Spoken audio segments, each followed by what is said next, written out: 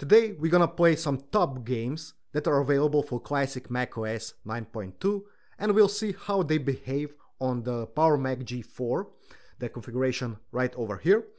And we're gonna play that with the classical hockey puck Apple mouse. Not my first choice, but let's do the full retro experience. So the first game is StarCraft, and this is the first time I'm starting it for the macOS, this edition. So yeah, I do not have a modem on this one, so let's boot it up. And we are presented with the intro, so this is produced by Blizzard. And a great thing that I always loved with Blizzard, at least for the 90s, their CGIs, intros, cutscenes are pretty impressive, especially for that time. Remember, this is 20 something years ago. Even with this resolution, they look awesome. So I was looking forward really back in the time for this game, and seeing such an intro, especially being a science fiction fan, so I would consume any of the science fiction movies possible. I still think that today, if they made a movie with this topic, so the StarCraft, like they did with the Warcraft movie, I would just love it straight away, regardless of the critics. Okay, but let's skip right into the game. So I'm gonna choose single player, let's just enter the name, and we're gonna be quite straightforward into the single player mode. And we can choose from the episodes, so unlike with StarCraft 2, you can play all three classes, all three races right away. And we also have a multiplayer, so a skirmish mode where you can play against bots, just to practice. But let's go proceed to the single player with Terran. So the back premise, this was intention, I believe, from Blizzard just to make a Warcraft in space. So initially when you have humans and orcs, we have here Terran, which are human, in the 25th century, colonizing the galaxy, and you have Zerg, which would be like orcs with addition of Protoss, like super intelligent race. Now with every mission I do like that you are introduced with some intel, so it adds to the story. We're gonna skip this tutorial because I still remember some commands from over 20 years ago. I really did spend a lot of time on this game. So let's start with the first mission. I'm surprised that it loads really fast, so almost instantly. Okay, we get tips. Okay, so I don't know how to use this hockey puck mouse with only one button, thank you, for this macOS edition. Now this game runs in 640 by 480 resolution, which is really low resolution. And Blizzard even made a remastered edition like a couple years ago, which you can buy. And they released the original StarCraft completely for free. So you can go ahead and download it if you want to play it. I don't know if the BattleNet scene is still active, as in you can play multiplayer with it, with that free version, but still, the single player is quite good. I mean, really good, especially for that time. I believe that this game is personally, for me, much better than a lot of modern new games. So when comparing it with Command & Conquer or later Red Alert from that time, I did really like that you had a limit on the number of units you can use, regardless of the race that you are playing with. This added a lot strategical aspect of the game. Yeah, but I was really surprised that there is a lot of community back in the time with StarCraft. There were competitions with really good prizes. So if you were a top-notch player, even 20-something years ago, you could be a pro gamer back in the time, when that was just a laughable matter. Anyway, let's continue playing this game a little bit. This should be just a couple minutes of playing for this first mission without the intro. We just have to build barracks, recruit a couple of Marines, and that's it, and Raynor has to survive. Okay, I'm gonna skip a little bit forward, I just have to build one Marine more, and the mission is complete. Let's just explore a little bit around the map. As said, this is on easy, so This was quick. I like the reports after the mission ends. Especially this is very useful when you're playing multiplayer, either with your friends or on Battle.net, just to brag around how you beat them. And back in the time you can even play this in LAN, so through IPX connection. I still remember LAN parties where we hooked up our computers through a hub or even through old coaxial cables. That was really slow network, but for some RTS that was more than enough. Okay, let's end this, as this is just for the showcase. I'll for sure play this later on more. And the best goodie that you can get with StarCraft is the StarEdit. So this is a tool with which you can create your own maps. So you can play skirmish, so against bots, so the AI, or with your friends on the network, on the Battle.net, etc. And I don't know why other games, modern games, do not use this anymore. And the tool was quite straightforward. There was no need for some special tutorials. You just pick items, put it on the map and save it, and straight away you could load those maps in the game. So yeah, just again to mention, I don't know why developers, so the game builders, provide this anymore. So a way to build your own maps, create your own mods, etc. Anyway, just for the conclusion, really fun game. One of the top 90 games by my opinion, and it runs really smooth on this configuration, so everything loads almost instantly, and you can even play that game on the lower spec configurations. So the second game for this video is Fallout, and if you're a fan of post-nuclear topics, this is the right game for you. So the backstory: nuclear war has happened and you've been saved in a vault, and you pop out couple 100 years later and see in what ruins the world is. All of the drawings, the music is in the 50s style, so the Cold War era, and I absolutely love this kind of stuff. Even if you played the newer Fallout games and you're deep into this story of Fallout and you are too young to playing this one, I do encourage you to try it out. Regardless of the isometric view, so it is not 3D and the low resolution, it is really awesome. So let's create a character. I'm just gonna pick Albert and let's modify it. The character building is evolved around the special system, so strength, endurance, charisma, intelligence, etc. And you can add additional skills and traits. So the backstory for the first Fallout is that you have to find the water chip. You have a limited time of 150 days in game, of course, or you lost the game. Actually, back in the time I started to play Fallout 2, and later on I returned back to Fallout 1 just because of the impressions of the Fallout 2, as there is not a lot of difference between those two games, just a different story, little upgrades and such. I mean, overall it's very easy-going game. There is quite a lot of conversation, but also action. And the beauty of this game is that you do not have to follow all of the missions. You can go completely vigilante and kill everyone and still complete the game. Or you can be a passive player and just talk, avoid any confrontations, etc. and still finish the game. There are a lot of characters. With some you can talk or not, some just have like automatic responses, some give you quests, and when you meet guys like that where they have animated faces, you know they are important regarding the game, but still you can just say to them duck off and continue with your own thing around the game, or you can play along and complete the missions they give you. Anyway, great topic for the game. The Fallout community is today very much alive. Even new versions are being published and being developed, so a good thing. As I said, if you didn't play it, take a look back and see how it all started. And especially if you are into vintage retro computers, this is a game with low requirements, so you can play even on older computers than I'm playing on. Okay, the third game for this video is Diablo 2.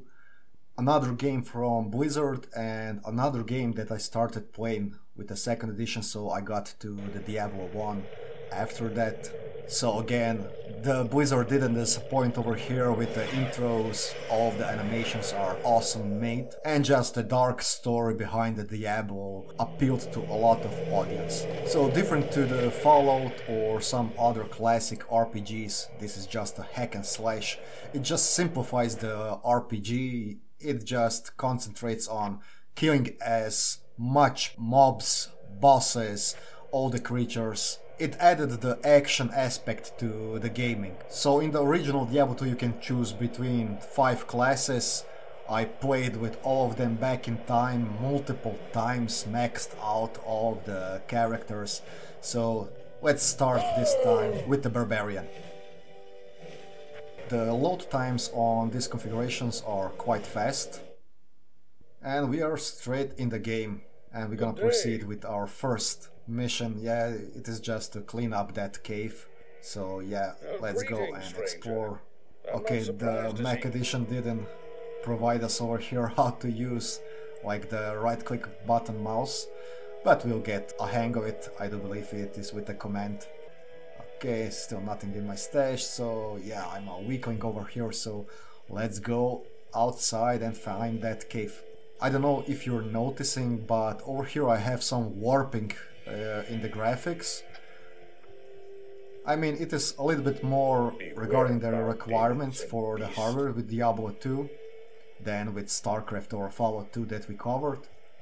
But I don't think this should be happening according to the system requirements and on what machine I'm running this. Let's find our first enemy, come on. I'm just gonna follow that path. I find it very interesting that with Diablo you had random generated terrains, so each time you would play it would be a different experience. No way you could have generated 2 times the same environment, as in all the paths and all of the caves are on different positions, etc. I mean, it is running pretty smooth on this machine, but still there is some glitching on the preview. There are many foes. So yeah, let's kill all the monsters over here. This game also runs only in the 640 by 480 resolution. Later on that was upgraded with the expansion, the Lord of Destruction, to 800 by 600. And Blizzard even released after the remastered version, so you could play on modern machines with widescreen, high resolutions, etc. Our first heavy battle, let's call it like that, with a lot of enemies. I mean, this is not a lot what happens later in the game. And so we had a little glitch over here, as in the game was stuck just for the part of the second again. I mean, regarding the requirements and the configuration around this shouldn't be happening at all. But I mean, this is the 1.0 version, so I didn't patch anything, didn't install Lord of Destruction over here. If you're a fan of RPGs, I mean even complex ones, this hack and slash does bring a lot of it. And if you're having classical macOS or even modern computer, I do recommend you to play this game. I know I'm gonna lose much more time, even 20 years later, to play it. And of course you can start with Diablo 1 and then continue to Diablo 2, as it is also present for the classical macOS. Okay, and our first game that has a little bit higher hardware requirements, and that is Unreal Tournament. Really love to play that game, as I was a fan of the original Unreal, and this was just made more of a like multiplayer game. Of course you can play a single player and a skirmish just against bots, but still the main purpose was to play on internet and in network. It is taking quite some time to load, so we'll see how this performs on this configuration. Okay, the first look, so the intro animation, which is 3D rendered, looks pretty good. I mean, it is running quite smoothly. And we are in the menu, which I must say I do not like. I mean, this Windows style presentation, not my cup of tea. And we're gonna leave all of the preferences at high detail, the maximum resolution I can get for this game, so 124 by 768, and let's start a new tournament. So yeah, let's create our character. I mean, the game looks quite clean. Yeah, I mean, total difference between the previous games, which had a cap on resolution on 640 by 480. This works like a charm. We're gonna play a deathmatch. Yeah, I mean, I just started this game for the first time. I'm gonna skip the tutorial. And let's play it. Let's see how it performs. Blake is our enemy. We'll see how I'll perform as I'm playing with that one button mouse, the mechanical one. Okay, I see same glitches as with Diablo 2. I don't know if this is just a maybe driver issue.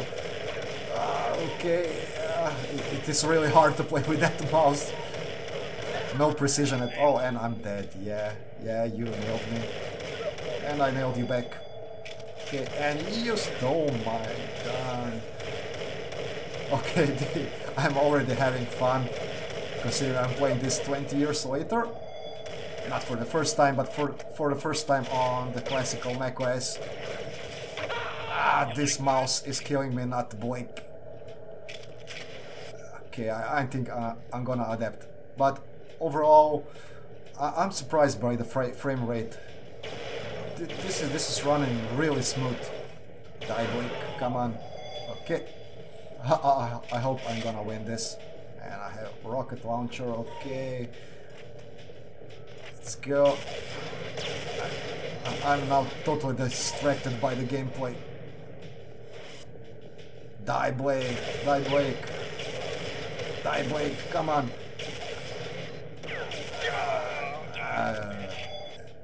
Come on, I'm playing with a handicap with that mouse. There you go. Rocket launcher is always my preference. I mean, I do not have a scroll over here to even switch weapons, and I'm playing with arrow keys. I didn't switch this in the preferences. Yeah, I'm making a little bit hard this for me. Just the default preferences on the high details. I mean, yeah, this runs really smooth. I mean, for this game, the graphics are great for that time. I mean, groundbreaking actually. I remember when I played this on my old Pentium in software mode, so no 3D acceleration card, and I could get just a couple of frames on low resolution and of course low details. I did win at the end. Not a remarkable achievement for this level, but still. Overall, I'm really happy with the performance on this Power Mac for the Unreal Tournament. Totally playable. I mean, even on the lower specs, this could be running smoothly. So yeah, another recommendation from me. And the last game for this video is Quake 3, and I think this is the one with the highest hardware requirements. The load was quite fast, so yeah, I'm surprised with this. I'm gonna put everything on the highest properties. I mean, the highest that I'm allowed, so the resolution of the quality to the highest, and let's see how this performs while playing. So let's start with the tier 0, so the easiest one. I'm gonna leave the default difficulty. It is taking some time to load, but yeah, I mean, this is not a surprise since we are having a mechanical hard drive. We'll see how it performs in game. You can see the frame rate on the top right. I mean, it does drop a little bit on higher detail scenes, but still playable. I used to play the Quake 3 a lot. I mean, I did play the most Quake 2, but I love the concept of Quake 3, which was an opponent of Unreal Tournament, so concentrated mainly on the multiplayer. Okay, since I played previously Unreal Tournament, I did get used to the mechanical mouse a little bit, so yeah, I'm improving. Or the bot for Quake 3 is worse than the ones that are in Unreal Tournament. Okay, and tier 1 was complete. We get more enemies now. I mean, the design of those enemies is much better, by my opinion, than the Unreal Tournament one, especially when you play with other people, just because of the distinction. And even all of the weapons are, I mean, better balanced with Quake 3. Let's play another map, and again, the frame rate is quite good, playable. The only issue I find is that textures seem grainy, so like when you take photos with your mobile phone during the night, I mean, the frame rate drops sometimes below 20 FPS, but most of the time it runs quite smoothly. I mean, I could lower down the details and the resolution and this would play seamless. So yeah, I think the Quake 3 was sugar at the end for this video. So today this is a retro game, but for me it looks like I was playing this yesterday. But already 20 years have passed. And of course you can play a lot of more games on this configuration if you install the macOS X. Subscribe for more content like this, and let me know what are your favorite games on the classic macOS, and if you played them, I don't know, during the working hours, during the break, or if you were stuck with the Apple computer and there were no large choices to pick from the games list. See you in the next one.